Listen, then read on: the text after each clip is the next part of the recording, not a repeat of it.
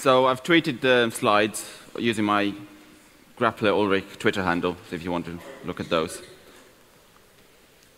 So I wonder how many people of you have seen this error. Suddenly, you've refreshed your page, your WordPress site, and you have a fatal error. The site's all blank. Cannot redeclare in queue scripts previously declared. So this is one of the big problems. So if you have two functions with the same name in your code, so one is in queue scripts in your plugins folder, and the other is in your themes functions.php. The problem is WordPress only allows unique names for their function names.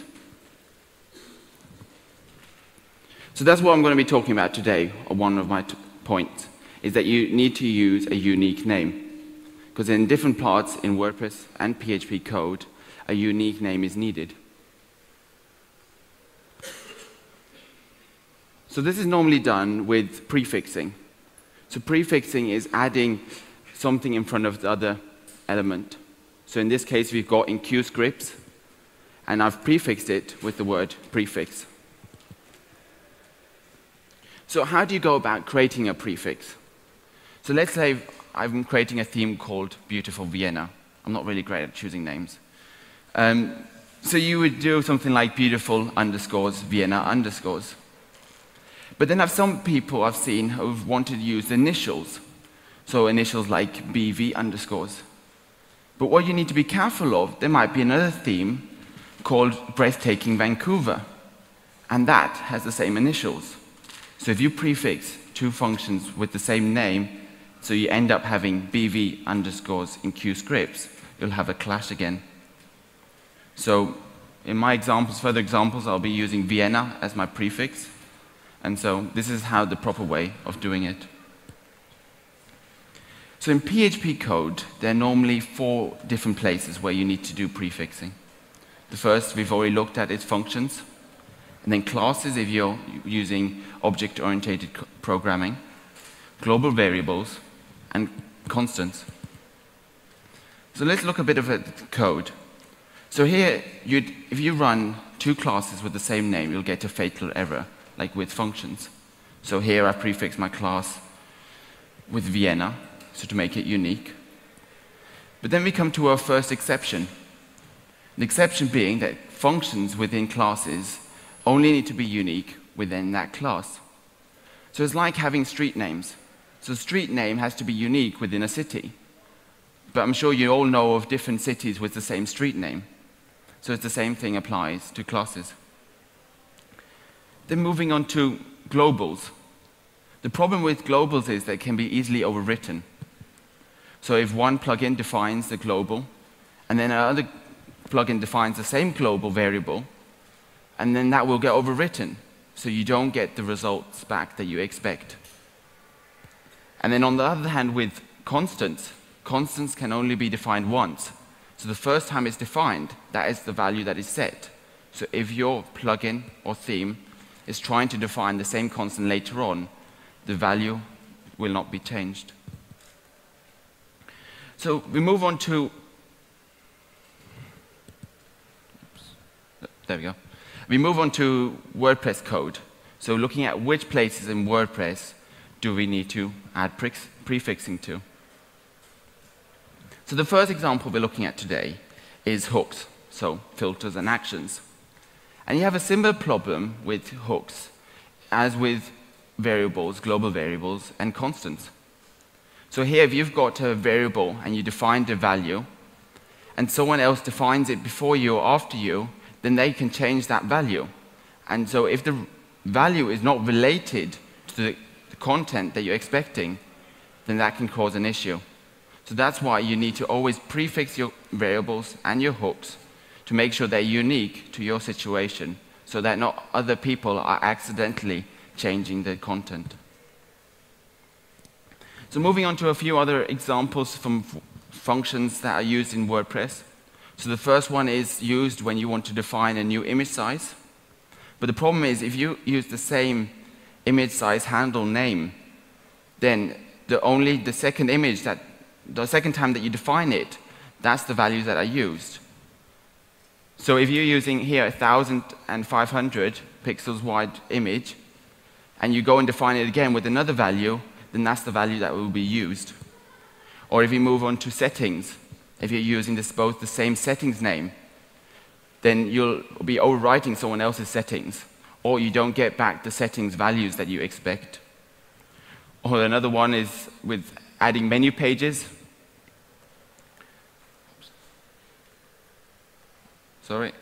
Adding menu pages. If the page slug is not unique, you'll end up having multiple settings pages on one page. And also in the left-hand side, in the admin bar, with all the settings, you'll have multiple links to the same page. So moving on to enqueuing scripts and styles. So this is a style handle. This is the name of the style. And if you've got two plugins that are using the same name, only the first one will be loaded. So if, for example, a plugin loads a style for their plugin on the front end, and a theme loads afterwards, and tries to use the same name, their style won't be loaded, and your front page looks horrible because the theme's design is not being loaded. So the way you can prevent this is by using a unique slug. And a method that I found was easy to remember is if the script or the style is unique, then you want to have a unique name. Because we come to our next exception, is you do not want to prefix third-party scripts. Now, the reason is that this script is a common script. It's not unique. It might be different plugins are using the same script. Like how many plugins use jQuery? And so in this example I've got is for fitwidth, which is a JavaScript which makes sure that your YouTube videos are responsive. And so I'm following the standard that Core uses. So I prefix the handle with the library that is dependent on, so jQuery. And then I have the name of the library that I'm using. And this is all written in small characters, and the spaces are divided with a dash. I've also started a little library with common standards that perhaps we could work to creating a global standard that we could all use. So moving on to localized script. So if you want to translate or localize a script that is a string that is being used in a script, you would use WP localized script. And what you need to be careful of is the object name. If that is not unique, then you'll have the same problem of data being overwritten, and it can come to some strange situations where the output is string is completely different and not related to your script or to the situation. So we've just looked at the 4 different places in PHP where we need to add prefixing, and then also the different places in WordPress. So with hooks, add image size, add option, looking when you're adding a many page, enqueuing styles and scripts, and then when trying to localize a script.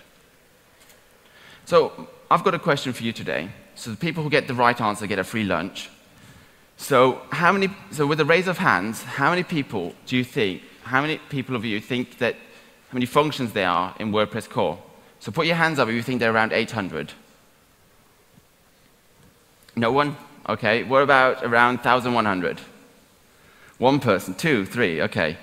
How many people think they're around 7,000 for hooks and functions? Okay, we're getting a bit more. How many people think they're around 15,000? Okay, around the same amount. Okay, the right answer is about 7,000. So around 7,000 hooks and functions in WordPress core. So my point is that there's so much code available, so much functions that you can use in WordPress core, so use them and don't try to reinvent the wheel. So if you're not sure what functions WordPress core has, there's a developer reference. You can go to developer.wordpress.org, and then you can enter whatever you're looking for, like I've done here with scripts, and then you get a list of hooks, filters, functions, classes that you can use. So the first example for today is loading scripts.